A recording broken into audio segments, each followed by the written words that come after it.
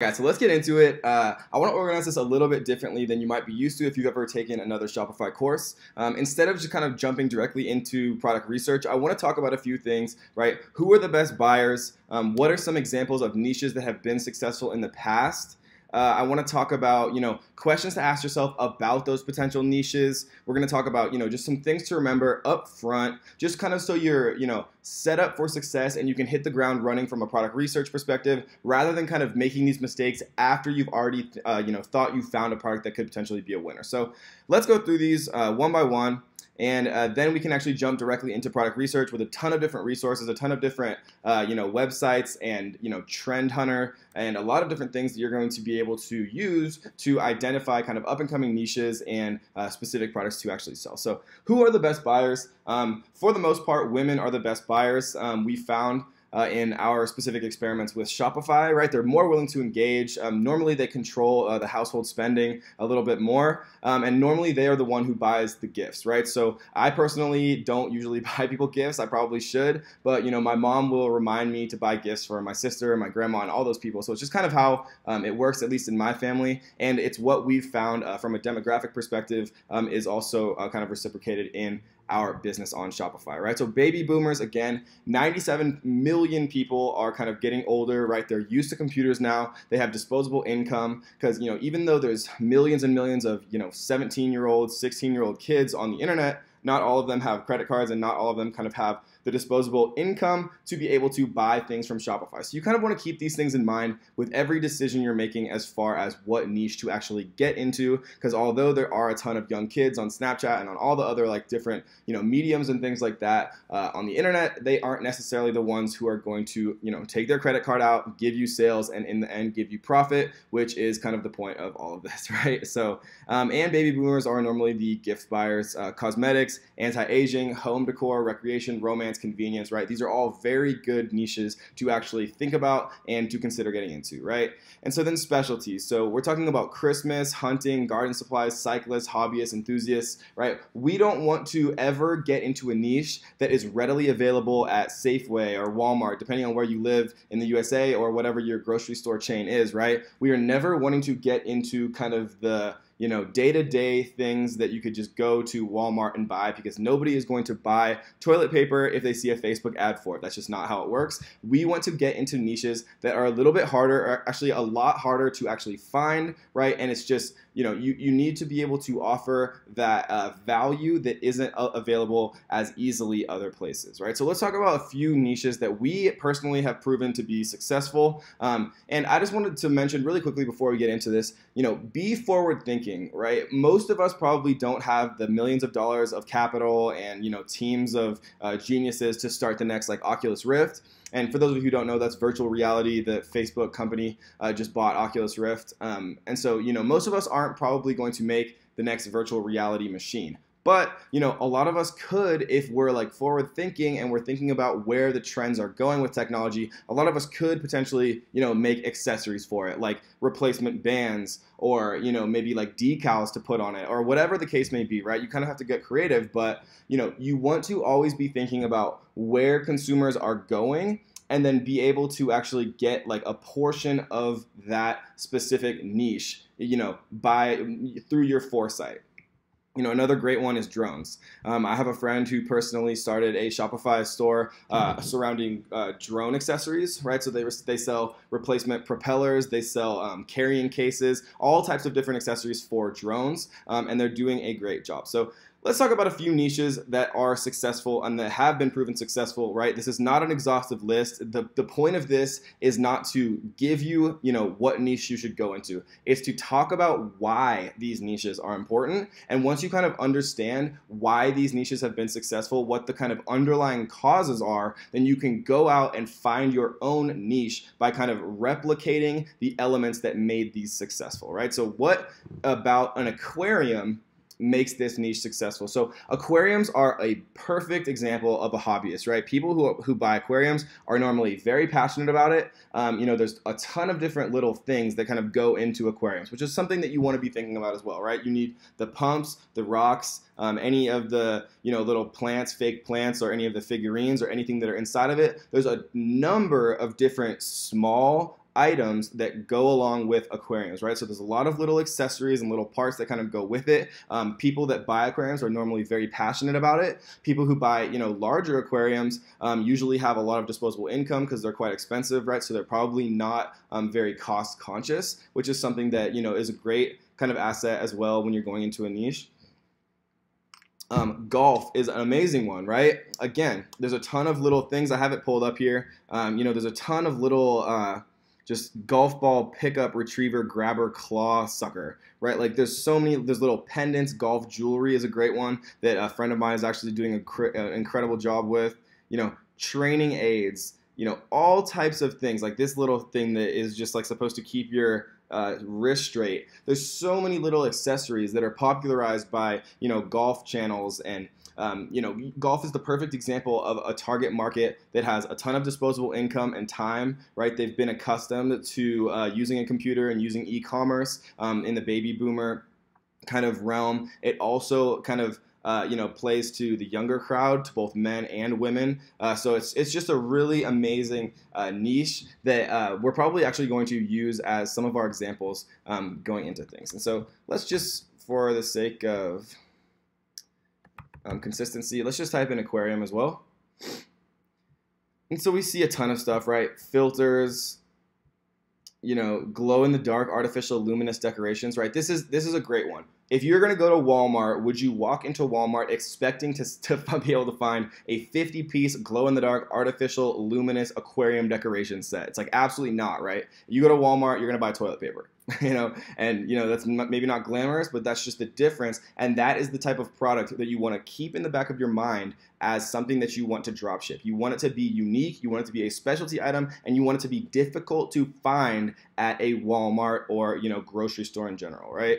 So we're gonna go with specialty bow ties. A lot of different types of specialty kind of clothing are really good kind of niches to get into. And what I mean, and think about the reason for this, right? If you want a bow tie, let's say that you're obsessed with like platypuses or something random, or like maybe your girlfriend loves octopuses, and you want to get him or her or whatever the case may be a bow tie with like a specific animal, or maybe like a specific city name, or some type of additional level of specificity than just a normal regular bow tie. Where would you be able to go? Again, you could not walk into a Walmart or a Sears or any type of clothing store, generic clothing store, and be able to get a specialty bow tie in the way that you could from an e-commerce store, right? And there's ways to go about, looking what types of bow ties that we'd actually populate the store with, right? Because, if I was watching this, I might think, yeah, but how do I know which type of bow ties would sell, right? And there's a ton of different ways to know how, which type of bow ties would sell. And we're going to talk about that in depth. But, just for right now, I just want to talk about niches that are successful and kind of why that is. So specialty sunglasses, again, I have a friend who created a bamboo and wooden sunglass store, and he's doing an absolutely fantastic job, right? This is the perfect type of kind of niche to get into, or it was before, he did it and a number of other people kind of saw his success and replicated it. The perfect type of niche to get into because, a lot of people, almost everyone has a pair of sunglasses, right? So there's it's hugely pervasive market, appeals to both men and women. There's not many kind of wooden sunglasses available, right, at like Sunglass Hut or again, Walmart or some of the big box stores. And, some of the bamboo sunglasses look very stylish and people are willing to pay a premium for it because it's not available readily other places, right? So I've actually purchased, I'm the type of person that does not really purchase much from Facebook.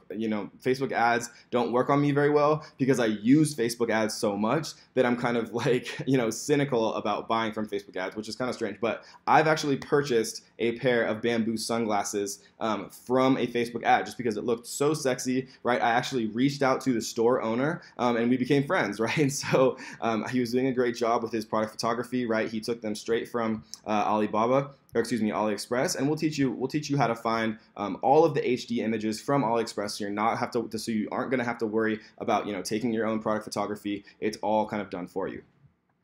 So matcha is a great example. So matcha is basically a green tea powder. Again, with specialty types of health products. They're a little bit more risky because health products trend very heavily, and then some tend to fade, right? But matcha, there's a ton of people who did a great job with selling matcha green tea powder via e-commerce, and the trend did eventually start to lessen. But if you are on kind of the up and coming and you set up the infrastructure to be kind of ahead of the curve when you're starting to notice these trends, right? If you see it on Oprah, it might be too late. But if you hear about it on the radio or like a popular organic health blog or a number of different resources that you could actually hear about it from, and then you kind of get ahead before the curve really starts to explode, then you can be in a position where you can have that competitive advantage and be able to kind of take advantage of it. So vintage, retro, futuristic, minimalist, clothing, furniture, accessories, right? So that's kind of a mouthful. Oh, and chalk paint. So these two are great ones just because vintage and retro, it's kind of like a seasonal thing. With fashion, a lot of times there's kind of a rotation of popularity, right? So it'll become popular, it'll kind of fade, and then it'll cyclically become popular again. So vintage and retro and futuristic and minimalistic clothing is just a great one. It's maybe not too minimalistic for clothing, but you want to add an additional layer of specificity, whether it's vintage sunglasses. It just appeals to a target audience that is a very accustomed to purchasing specialty items, which is what drop shipping is about. Enamel pins, fishing, these are two amazing ones. Fishing is absolutely a beautiful topic, right? Again, a ton of different tiny little lures and jackets and replacements for reels and all different types of lures with colors and fish and wiring and fake fish and all of these different things, all these tiny little kind of things that you can send very easily. Again, it has a little bit older of a demographic, usually with more disposable income and time, and they're used to computers, and they have the ability to pay a little bit extra for these things in a specialty sense that they want. Enamel pins are perfect, small, very cheap to ship, incredibly inexpensive to create, and you can kind of create enamel pins for anything, right? Whether it's like a meme or a popular like TV show, if it's like Game of Thrones in some way, right? And we'll talk about later in the course how to kind of go about selling things that you need licensing for, specifically like Harry Potter, Game of Thrones, and things like that.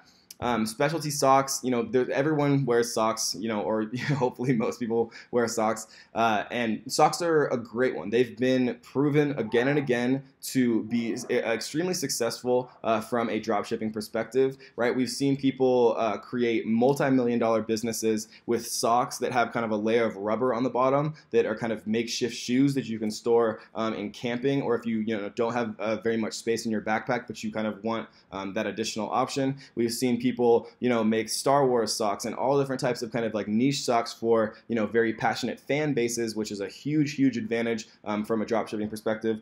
Jewelry is one that has kind of been very beaten into everyone if you kind of do follow the space as being very successful. Jewelry makes an important point, right? Because every time that we want to consider getting into a niche from a dropshipping perspective, jewelry kind of plays out the perfect final little point that you want to accentuate, which is, right, the products you sell, you want them to appear valuable, right? You want them to give off kind of the ambiance of value and being expensive, but you don't want them to actually, in reality, be expensive to buy. And jewelry is the perfect example of that. It looks valuable, right? It looks expensive, but actually in real life, unless you're using like real gold and real diamonds, which none of these suppliers would be using, right? It's actually in reality very cheap. So if it looks expensive, but it doesn't cost very much money, that is the perfect kind of item that you want to drop ship, right? Because it gives you, those higher multiples of, return on investment and profit, right? Because if you're buying it for $1 and you're selling it for, $10, it gives you a lot of space, to pay for shipping and more kind of cost for advertising, and still kind of give you that room that you really want as far as a profit margin, right? It allows you to, give 30% off coupons, 50% off coupons for new buyers, right? And getting a new buyer, if, you follow the space at all, is much harder than kind of selling to an existing buyer. So, steep discounts where you're still profiting to get those first customers is a huge advantage. And we're going to talk about how to kind of lure people in with big discounts. We're going to talk about free plus shipping models. We're going to talk about all that in just a few minutes. But first, I want to kind of get everyone into the mindset of what you want to look for in a niche, right? So minimalist wallets for men, again, all kind of the same thing that I was talking about before. Specialty jewelry, vintage wedding dresses, right? So this is one that I wanted to kind of accentuate just because wedding dresses is not a good niche, right? There's so many people out there. There's so many big companies who are selling wedding dresses, but vintage wedding dresses, right? Or retro wedding dresses, or, you know, maybe pink wedding dresses for like the people who kind of want to be a little bit different. You know, wedding dresses is far too competitive, but vintage wedding dresses might not be, right? We'd be doing a little bit more research on all of these, but just kind of getting in the mindset right now. So craft supplies is a great one. Especially kind of with the growing popularity of DIY or do-it-yourself type stuff on YouTube, where people are making crafts, on Instagram, on Facebook, all of the different videos that you kind of see throughout your life of people making, you know, all different types of cool little crafts and things like that. Craft supplies is an amazing niche to consider getting into. Yoga was kind of one of the original ones, right? People who kind of made the yoga pads popularized on Amazon. Similarly with Shopify. Coffee, tea, cosmetics, you know, three, you know, billion-dollar companies, or excuse me, billion-dollar kind of niches to get into, have become a little bit more competitive in recent times. But if you can find, you know, your specific niche, maybe it's, you know, vegan tea for, you know, kids, or that's probably not a great example, but, you know, you could do like specialty. Or, specialty, that's kind of a nice name, you know, that I just thought of, so nobody steal that. But, you know, if you can think about an additional kind of narrower, like we've talked about multiple times already, to, you know, find your niche within a niche of tea or coffee or cosmetics or whatever it is, right? That is how kind of you really differentiate yourself. So, you know, a good example is the Honest Company, right? Jessica Alba and I forget her business partner's name. They kind of turned a, you know, environmentally friendly line of products into a billion-dollar company, right? And it kind of came out later that they weren't always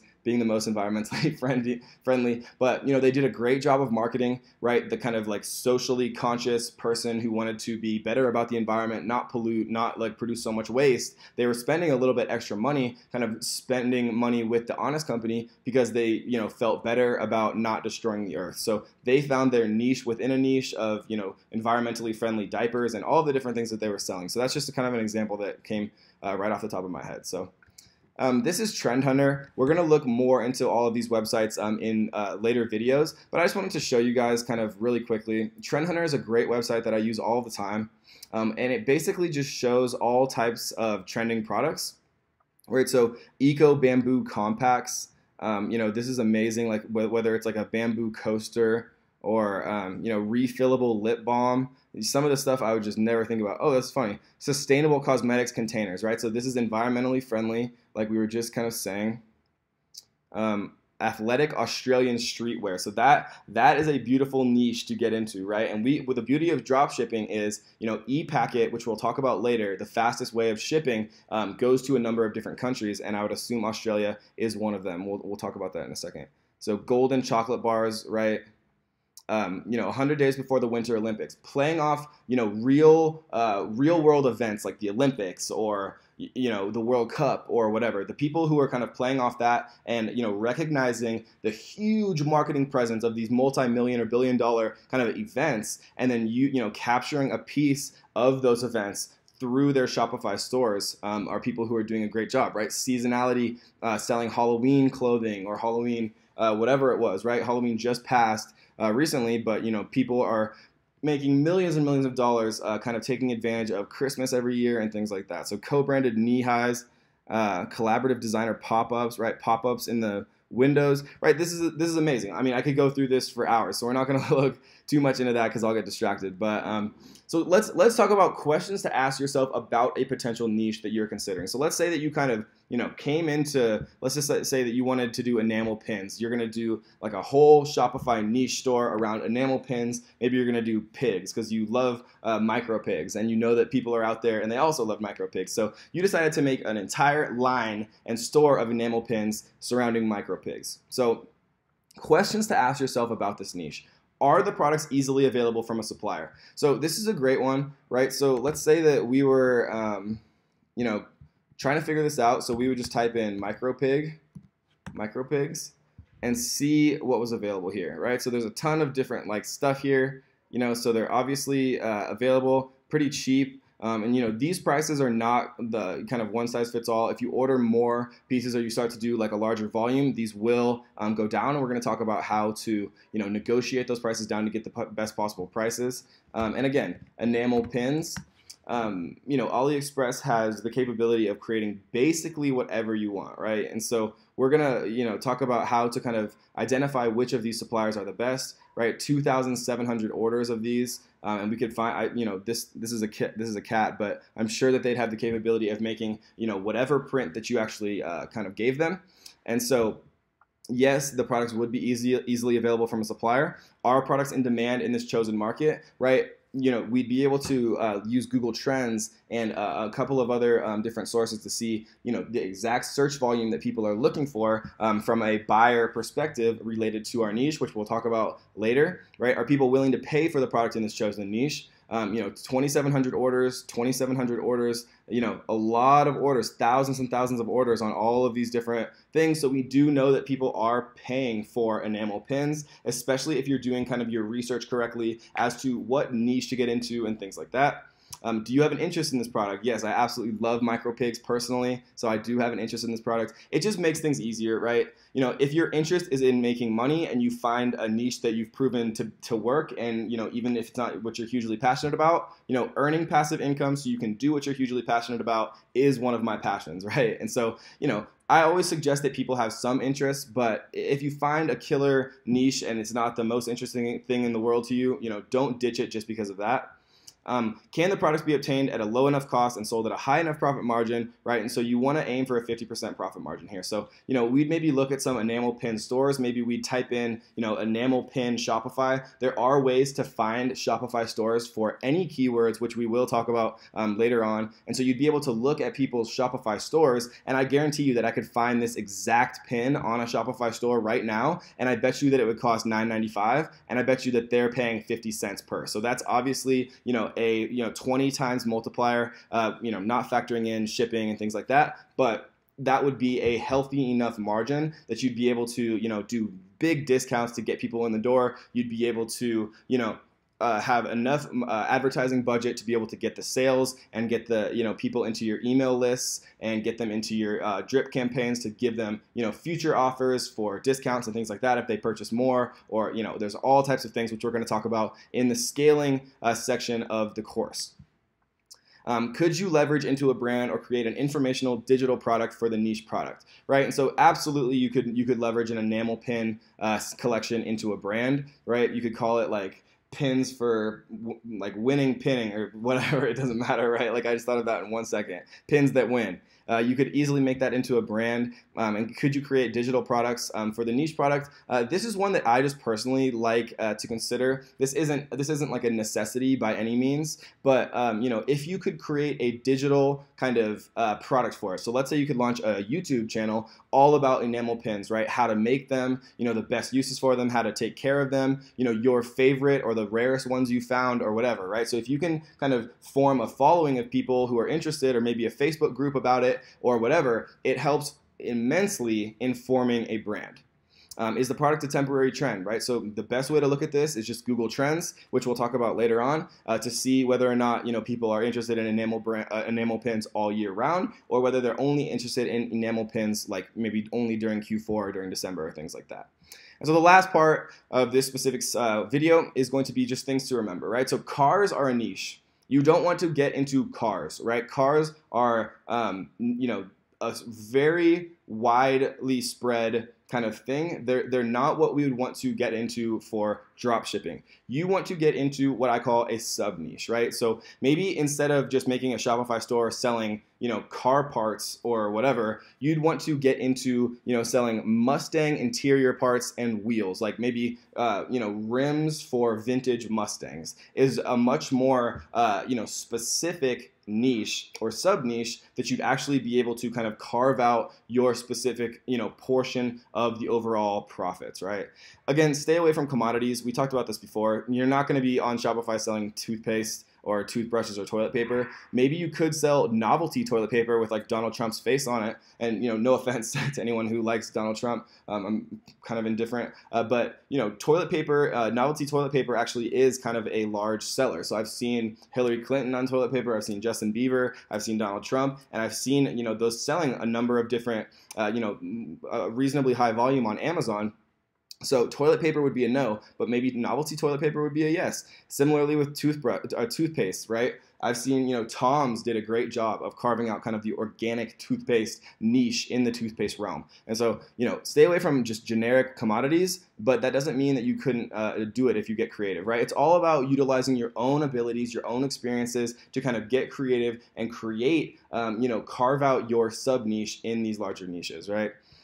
So higher ticket products usually have higher profits, right? There's less orders to track. There's less help desk and customer service issues, right? So the more expensive that we can have each individual product, it's kind of the better. There is no one size fits all for all of this, right? We ship things that are big and heavy and expensive. We ship things that are small and light and cheap. It kind of depends on, what you can find, what you can make work. The point of all of this is to understand the process and then be able to test a ton of stuff and then just scale the things that work and, stop the things that don't. Right, you want your average order to be $50 to $75, and again, 50% profit margin is normally what I shoot for. $50 to $75 is good, and there's a lot of ways to kind of incentivize people to do this, like free shipping if your cart value is $50, and I'll show you exactly how to set that up in Shopify, from a pragmatic perspective or practical perspective. Average weight, right, lighter is better. We're going to talk about this more later, but e-packet shipping is just the best way to ship as a drop shipper. One of the biggest problems with drop shipping is the delivery times, right? So a lot of people have kind of gotten used to like the 2-day delivery or 3-day delivery with Amazon Prime.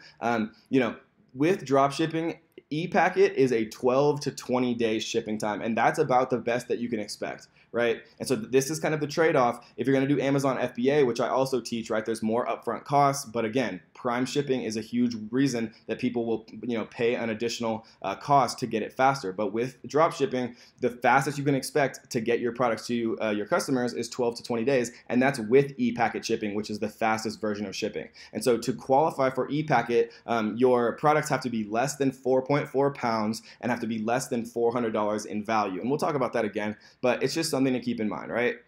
And so the more random, the better. So we're talking about, train horns, specialty Christmas ornaments, maybe like they're, rude Santas with like his middle fingers up or something for like the messed up people out there like me who have weird senses of humor. Halloween costumes is a good one. Specialty items like, random flags, obviously not the American flag that's very easy to buy, but maybe like if people wanted, like a Estonia flag might be a little bit harder. So I've seen, specialty stores and Shopify stores that sell things like that. Weird and embarrassing is good for this, right? Because people don't want to go into Walmart and buy like, sexual toys or things like that, or, nail fungus medicine or things like for baldness, right? People don't want to be embarrassed. They don't want to admit to the cashier that they're buying condoms or whatever it is, right? And so weird and embarrassing can be good. So we already talked about this. You don't want anything that's available at Walmart, really.